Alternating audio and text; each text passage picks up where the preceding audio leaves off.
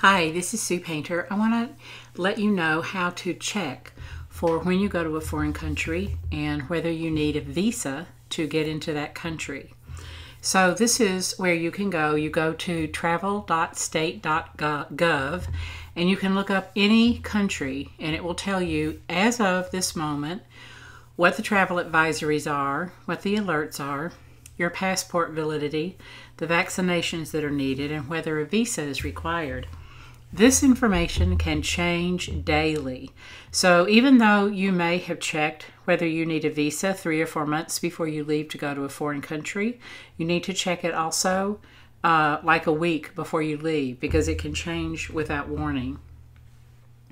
So I am planning a trip right now to Colombia and I wanted to see if we needed a visa. I didn't think we did, but I wanted to just check and see. So you can go to travel.state.gov and then you can look up the country that you need, and you can see here for Colombia there was a travel advisory back in April to exercise increased caution, and if you want to read more about that, you can click. It gives you an alert. The last alert was August the 26th, and it will then give you quick facts. Your passport must be valid at the time of entry, and this is important to know. You must have a blank passport page for an entry stamp. Now, sometimes if you travel a lot, like we do, you will see that when you enter a country, they will put a stamp, although they less and less do that. They mostly scan your passport now. But you've got to have usually one clean page with no other entry stamps on it, or you will have to get extra pages added to your passport before you go.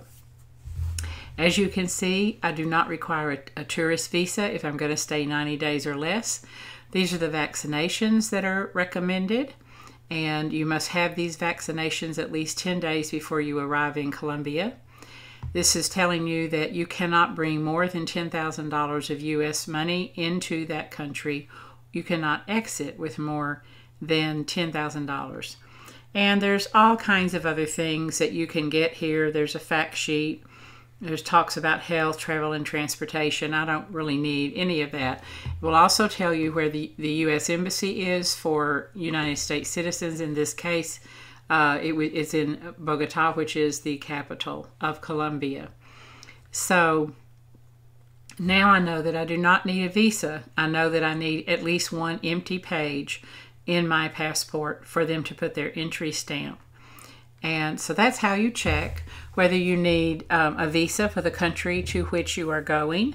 Oftentimes, if you do need a visa, you will be able to apply for that online ahead of time and get that taken care of. You always have to get that done before you leave the United States. Or when you get to where you're going, if they require a visa and you don't have one, there's a good chance you will be denied admission to the country, and you'll have to turn right around and go back home on the airplane. So you don't want that to happen to you. So this is where you want to go, travel.state.gov. And that's it for now. That's today's travel tip. I would like to invite you to go to travelchangeslife.com, and not only can you read about my different travel blogs there, but you can also go to download, give me your name and your email address, and we'll send you a perfect packing list. You can also follow on Pinterest, Travel Changes Life, for a lot of other information and pictures of travels. This is Sue with travelchangeslife.com. Bye-bye.